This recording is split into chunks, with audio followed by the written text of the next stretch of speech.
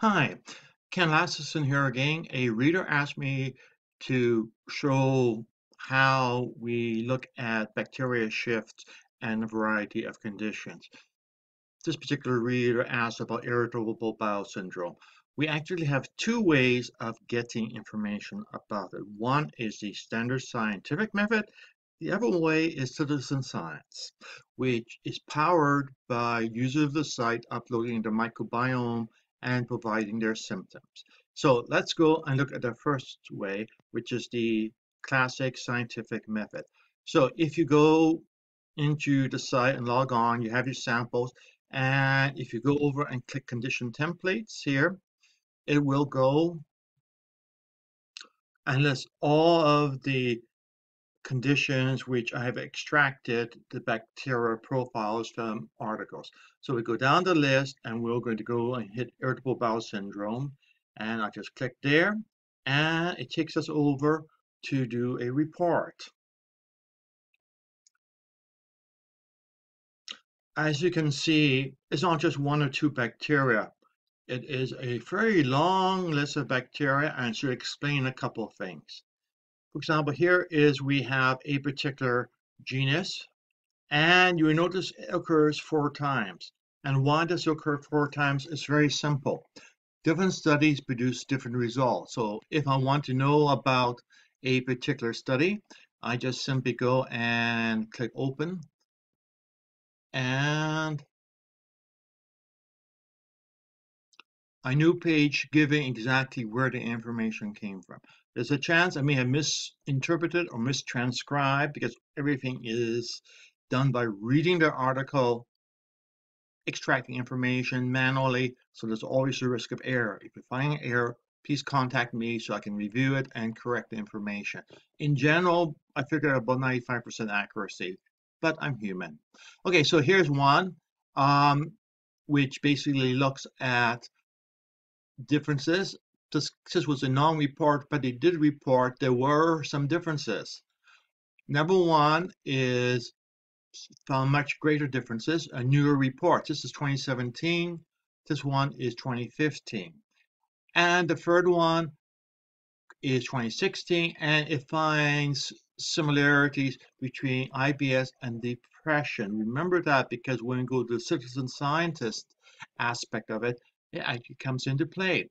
So let's go back, and what we have is we have all of this all the way up and down. What we should be aware of is that occasionally you things such as high or low, in which case a study reported that basically some people had high and some people had low compared to controls. It's not totally unexpected. And we will even hit that in for particular reports. One says high and one says low. Which is correct? There's no easy way at this point of time to tell. If we get to the point where we have 4 studies or more and one is outlier, we could start excluding them.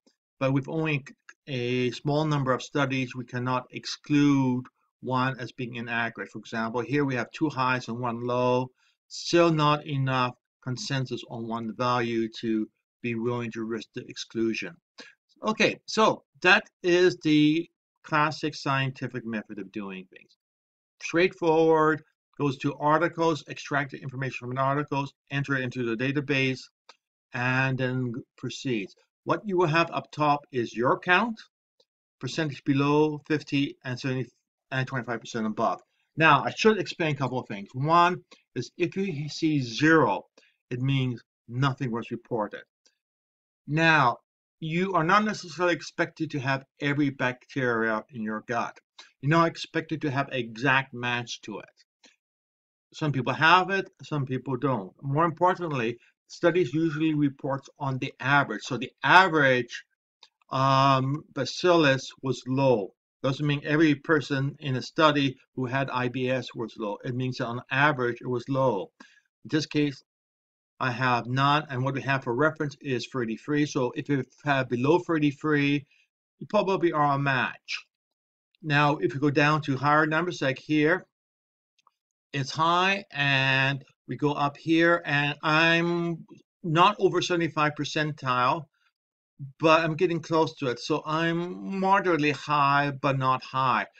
What a study decides is high or low can be very subjective and also very sensitive to the selection of candidates for the study. So it becomes fuzzy, and my best solution is to give you your numbers, give you the values, and let you come to your own conclusion whether or not it is significant or not.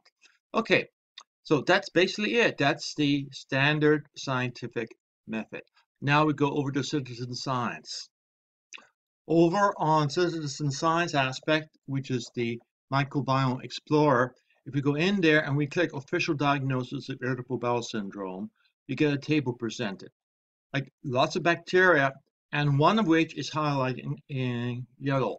And the reason it's highlighted is that it is a pretty solid, clear association. Now, we actually have a fair number of things which are likely association, but the probability is not that tight. We have 296 bacteria 300, and we're looking for 5% significant, where 5% of 300 is 15. So we would expect 15 items to be there and perhaps one or two significant. We have more than 15, which means that there's other things coming into play, but the other things are not that strong at this level to do it. So we find one particular species of bacteria, and if we look at it, we see that it is low. Expected is 11 for each one of these four areas, and we have 24 here, we have 8, we have 5, we have 9. Now, this is done using a non-parametric statistical method, which is pretty nice for teasing data out of messy data. So the result is it says, hey, wait a minute, there's a shift towards low values, which is unexpected. It may only be occurring for a subset of people, not all of the people, but that subset is strong enough and dominating enough that it shows up as this big 24 showing up here. Okay, so that's a nice thing. And all of these are with the official diagnosis of IBS. Now, let's go and toss in something else. Oops, let's toss in people who say they have IBS. No official diagnosis, just they have from Googling deduced they have IBS. Let's go down and see what happens with them. And we have a long list, but nothing stands out. So it means that our accuracy of identifying population has gone down with that. But now let's go on to one more. And here is where we combine people who have official diagnosis and who deem themselves to have IBS. This could be data entry issues or whatever. But what we end up doing is having a lot of interesting matches. For example, we have here for a whole class, we expect 12, and what we see is 21 to 18. So we find that in this class, we have a much higher number. And down here for the order, which is underneath a class, same thing. We go down further to the film, it's there. Firmicutes goes low. So we have a shift in it, which I believe I've seen stated in some studies. And then we have, oh yes, an old friend from the first study is still showing up there. And now we have a superphylum, which goes high. So it ends up being a better filtering to get significance out of it. So the other aspect of it is apple to apple, oranges to oranges problem. All of the control studies were done using different methodology, different everything. Here, the method of getting the data is identical. It's all using uBiome data. So the data is far more comparable than in the classic scientific studies, which is a sweet thing. So we have those two things, and we have a whole bunch of shifts which are statistically significant. Let's go over and add in something more. Depression, remember, we had in one of the official studies the similarity between depression. If we go into depression, we see here we have a association of low as before, except a much more severe low than the other one. The other ones, we had much more up there than here. Here it really sticks out. And we have an increase of uniformness to being high. So again, from people contributing their ubiome and the symptoms, we are able to get some very clear information about what's going on. Now let's go on to one more. And this one is looking at teeth grinding, jaw clenching with everything else. And guess what? We find the jackpot. We find a whole bunch of things. So if you take a look at IBS people and look into a subclass of people who have jaw clenching or teeth grinding, you end up getting a whole bunch of different bacteria all showing marked shifts, so that it is much clearer that this is a bacterial pattern and we can do something about it. So at this point of time, let's go over and hop back to your microbiome samples. So I'm back at the samples page. I'm going to hit advanced suggestions. And there's two ways we can take what we've just seen and apply to suggestions. We can do both ways, which is sweet. So you don't have to go either or. You get to make the choice. Or you can try both choices and see what the differences are and come to your own conclusion. And as always, in consultation with the most elusive of all creatures, a knowledgeable medical professional. Okay, so we click Advanced Suggestions. Now we have a variety of choices here. So what I'm going to do is first look at the bacteria selection choices. And what we have is we have things filtered by symptoms. So these are things which are matched where the bacterial patterns I have match some of the patterns identified as statistically significant for the citizen scientist aspect. So in other words, here is 48 bacteria which are all matches. In other words, I have a whole bunch of symptoms which matches bacteria pattern. Down below that we have doing the outliers, which is just identifying very high or very low. Outliers is high or low regardless. Symptom matches is, hey, guess what? The pattern says you have too high in this bacteria and too low in this bacteria, that combination, and you have that, and you have that symptom that's associated with it. So the result is much finer, much more targeted, and we have 48 bacteria there. So that gives us the basic information about that. Now let's go back and take a look at how we create suggestions. Okay, so you can go and do by symptoms, in which case you're using the citizen science aspect of this application. If you have a pattern matching IBS, then it will take that into account. Now, you also have the ability to go and apply something else. You could go and apply all the things which we see from the official scientists report. In other words, if your bacteria is high or low according to the outliers, and the official studies has it being reported high or low, then we will grab those bacteria. Remember, we have hundreds of bacteria where you have something odd with them. Some of them may mean absolutely nothing. What we are trying to do is identify from this list which ones are likely most significant. Most significant are the ones which we know have an association with symptoms. So we have 48 of those. We have also which are outliers, which means just out of the normal. We have 68 of those. And if you go back and go down to the bottom where we have high or low based on average and standard deviations, we have 181. The bottom way is often how sites like ubiome, I suspect Thrive, decides what is high or low. You are hitting a lot more bacteria, you're far less targeted, you're far less specific to the symptoms.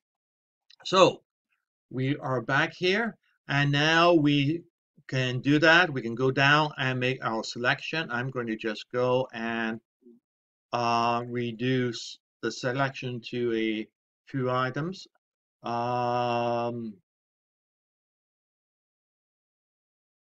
Okay, and hit that. And now we go and we click that. And I'm going to jack this up to 20 just for the fun of it. And we now get our list of samples. So what we have is the list of things which you should increase or take. So we have some prebiotics and probiotics listed as things you should be taking. Beta-glucan, which is often barley, which means barley porridge for breakfast, chicory, etc. Items to decrease is certain types of sugars. Oh, I forgot to exclude antibiotics.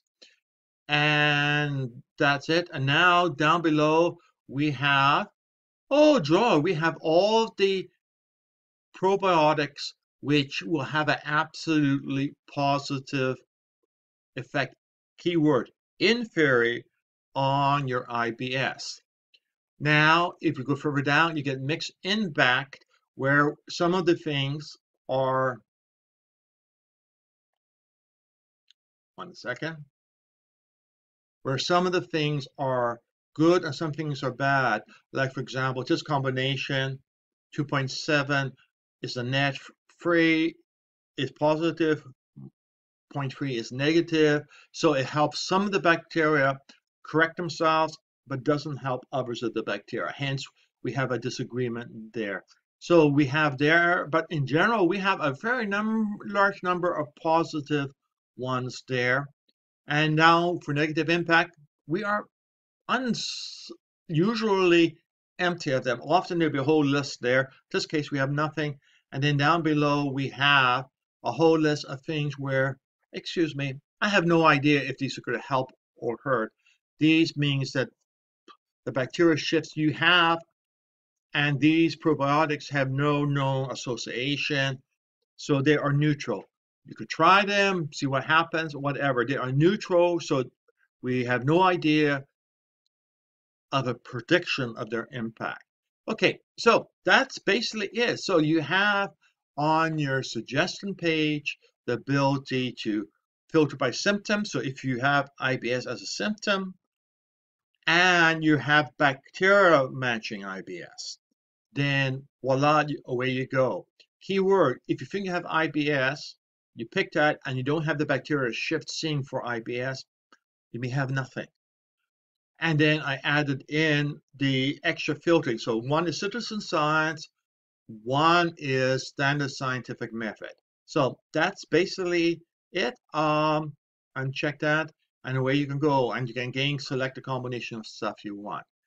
So I hope this explains to you much better how you can go in and understand that we have two sets of approaches to correcting the microbiome for a particular condition.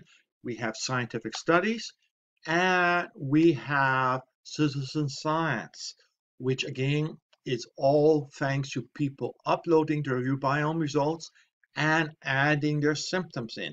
Adding the symptoms is the only way we discover the citizen scientist relationship. So please remember to do so. The more information we share and get up there, the more it will benefit everybody. So thanks very much. So long for now, and talk to you again.